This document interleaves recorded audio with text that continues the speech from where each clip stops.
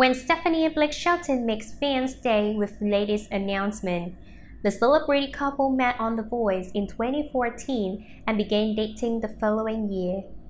Gwen Stefani and Blake Shelton have made the most of every second together over the past few months during the coronavirus pandemic. During this time, the celebrity couple released their second duet, Happy Anywhere, and created a music video during lockdown at Blake's ranch in Oklahoma. The single has been a big hit with fans of the couple, and on Tuesday, Blake revealed that they could be performing it live on ACM Awards later in the month.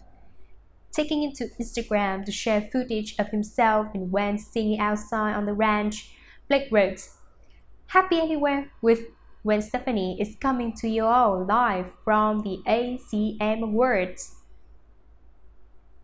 Get ready and tune it into CBST on September 16th at 8/7 to watch." Fans were quick to react to the news with one writing, "Whoa, I love good news," while another wrote, "Can't wait, been listening to Blake all day long, love you both." A third added, "I love you two together, many years of happiness to you, and when you finally put a ring on it, Blake." Gwen and Blake met on the set of The Voice in 2014 and began dating the following year. Gwen was previously married to Bush frontman Gavin Rossdale, and the former couple share 3 sons, Kingston, Zuma, and Apollo, who also have a close relationship with Blake. During a previous appearance on Today's Show, Gwen opened up about just how much Blake helps out with her sons while chatting to host Hoda Kotb. When asked if she thought he could make a good father, she replied, "He's a good dad, actually. He's been helping me out a lot. So I literally get to the point where I'm like, you gotta get home. I need help.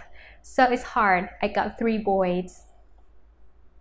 In July, meanwhile, the country singer admitted that he was having a blast during quarantine with Gwen, while talking on Sirius XM's The Storm Warren show on the Highway Channel. He said, "Obviously, none of us like these circumstances, but I could be lying if I say that I'm not having a blast being stuck at home for this long, because I've never gotten to do it before, since I've owned a home, I've never been able to be there more than 2 weeks max at a time."